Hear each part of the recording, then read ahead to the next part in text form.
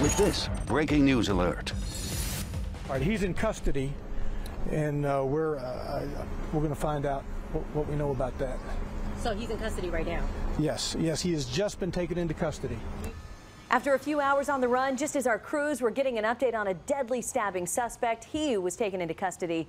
John Donaldson is accused of stabbing his mother and sister-in-law to death. He stabbed another sister-in-law as well. She is in the hospital with very serious injuries. The stabbing started at an apartment, then it moved to a home. I know it had a lot of us rattled when he was on the run, just until that very moment you heard from Don Aaron.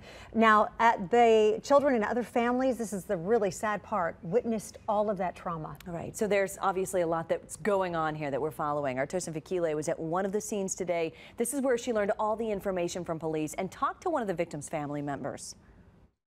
Police say that man stabbed his mother and two sister-in-laws. Right now, that man is in custody. According to police, they say that man stabbed his mother at this apartment complex. Now, that unit that you're looking at behind me with the sliding door open is where we've seen officers concentrate a lot of their efforts. Now, take a look at this video. News 4 was there when the suspect, 32-year-old John Donaldson, was being put into an ambulance. Police say he was taken into custody by a motel on White Bridge and Charlotte Pike in West Nashville. According to police, just after 11 a.m., they got a call about a critical stabbing at this apartment on Elm Hill Pike.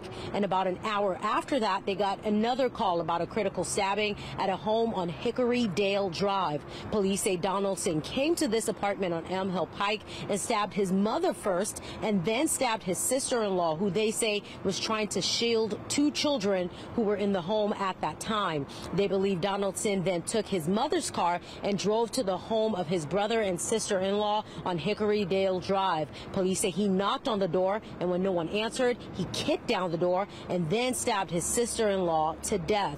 A child was at the home when that happened. Police say none of the children at both locations were harmed. According to police, Donaldson's other sister-in-law has critical stab wounds and is at Vanderbilt Hospital.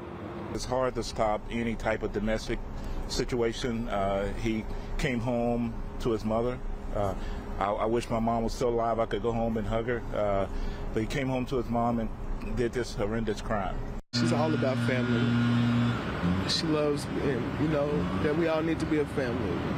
And for this to happen is kind of hurting, you feel me, because she just came back from her brother.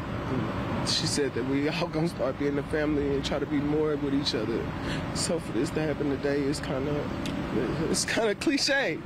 Now, those two men who you just heard from say they are the brothers of the suspect in this case. They tell me their mother, Jackie, just turned 56. They say she turned 56 a few weeks ago. Police say they believe that Donaldson was kicked out of this apartment complex here and was told not to return, and they say he returned today in a rage. Police say one criminal warrant was issued for his arrest, and they're looking to get a second one.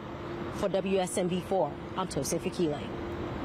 Now, if we learn any more information on this breaking news tonight, we will post it on our website as well as in the free News 4 app.